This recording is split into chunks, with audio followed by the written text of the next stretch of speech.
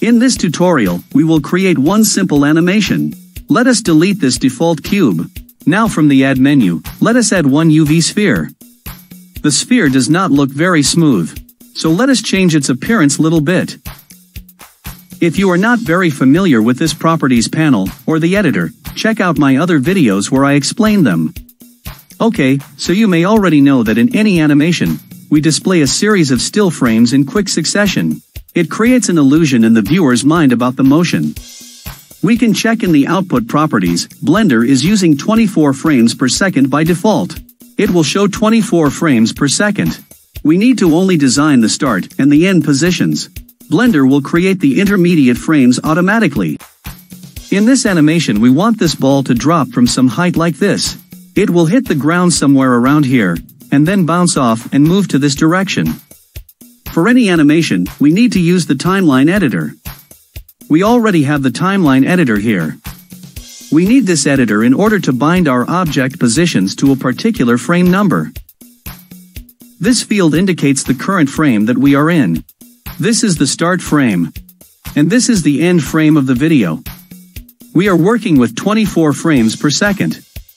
Let us make an animation of 3 seconds duration, which means 72 frames. We are currently at frame number 1. Let us move the ball to the initial position now. We want the ball to drop from a distance and also from some height, like this. We can always fine-tune these values in the Properties tab. Let us enter -4 for X and +4 for the Z position. Now we need to bind these positions permanently to the current frame, which is frame number 1, so right-click on the property values and select Insert Keyframes. Now somewhere around the middle of the animation, let us go to frame number 36 for example. The ball should come down and touch the ground somewhere around here. We need to make it a keyframe. First do the fine-tuning of the position values in the Properties tab. And then right-click and select Insert Keyframes. Now let us go to the end frame of the animation, which is frame number 72. We need to position the ball. It should bounce off to some height, approximately somewhere around this. Now fine-tune these values as you want and insert the keyframes just like before. Alternatively, you can also press shortcut key I on your keyboard to insert a keyframe. So here in the timeline editor, this button allows us to go to the previous keyframe, and this is for the next keyframe.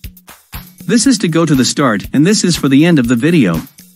Our video starts at frame number 1, and it ends at 250.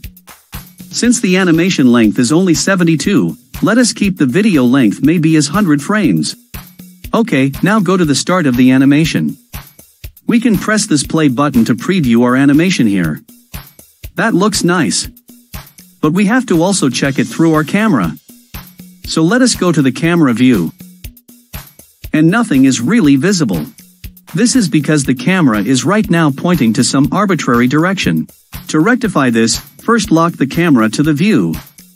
Then zoom, rotate or pan this view to make the objects clearly visible through the camera. I assume that you are already aware of the view navigation and how to adjust the camera view. Otherwise you can check the supplementary links given in the video description.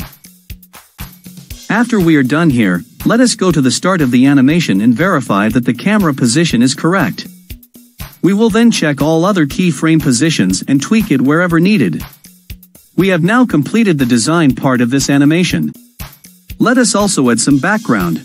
Add one plane for the floor and enlarge it a bit. Then add one more plane for the background wall. Make it upright by changing its rotation properties in the property editor. These are not necessary at all for the animation, it is just for the look and feel. Now, let us play and verify the scene one final time. Then go to the Output tab here.